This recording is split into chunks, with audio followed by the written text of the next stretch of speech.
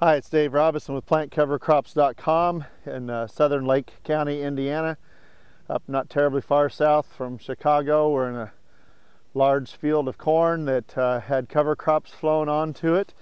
This had a mixture of Crimson Clover, Ryegrass, and also radishes. And this field will be going back corn after corn this next year. It'll be no-tilled back in. The one thing that we've observed in this field is a very good stand of the Crimson Clover. We've seen certainly this year and especially this week where we've been out, where we've got a very good stand of Crimson Clover when it was flown into the corn. Much more aggressive growth than where we had it flown into the soybeans. Looks very good. The radishes look good. The ryegrass is looking very solid, looking very nice growth on it. Seeing that very nice growth on it already. And this was flown in probably the third week, I believe it was the third week of September.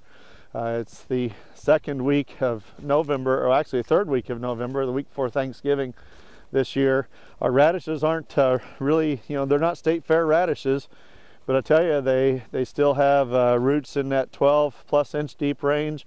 The radish tubers are about the size of pencils, or maybe a little bit bigger than that, and I've just been very pleased with how the cover crop looks again this year. This was aerial applied, and it just really has turned out very well again. So Dave Robinson, PlantCoverCrops.com, looking at a mix that's called NutriBuilder here in northern Indiana.